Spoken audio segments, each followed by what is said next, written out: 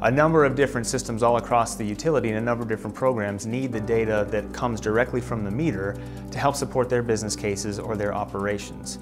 Whether it be from remotely connecting or disconnecting service down to the customer, whether it be to use an on-demand read that we can get from a meter to complete a bill, or from the finance perspective, helping with development of rates, any of the data that we can get in to help support these other functions. That's really what AMI is to us.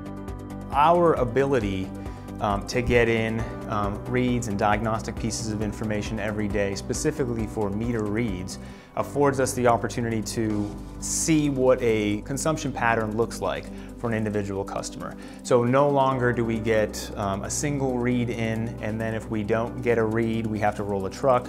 We now have a system in the middle, the meter data management system, that will take that information and then will perform estimation on missing reads or missing intervals that come in and be able to provide that information over to the billing system itself.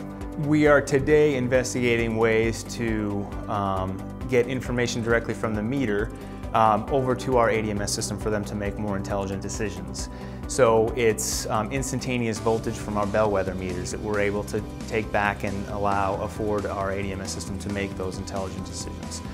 We're using the meter to pair with home energy management system devices so that customers can actually see what their usage is at any given time. And we're also using it for demand response purposes as well, looking for ways to integrate what comes from the meter and what the information that we're getting from the meter can help influence and make smarter decisions for our demand response. From an outage management perspective, we are now taking that outage data and that restoration data and handing it over to our ADMS system.